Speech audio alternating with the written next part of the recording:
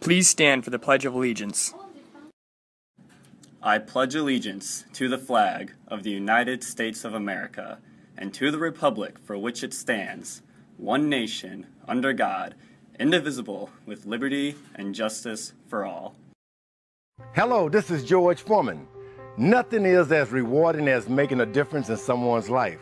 Someone like Nathan, a 4-year-old battling a rare blood disorder. The generosity of a blood donor like you can help save a life, and it only takes about an hour.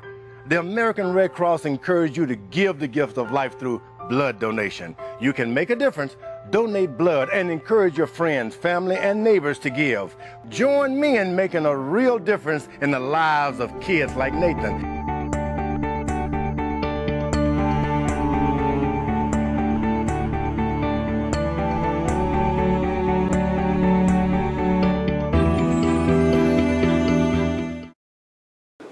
Good morning, Rochester. Here are the announcements for Wednesday, November 4th. I'm Jordan. And I'm Allison.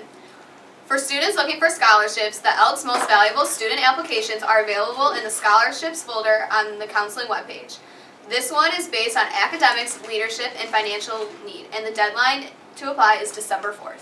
Attention juniors and seniors. Sign up for college visits in the counseling office. RHS is hosting U of M Flint on November 5th and University of Alabama on November 6th.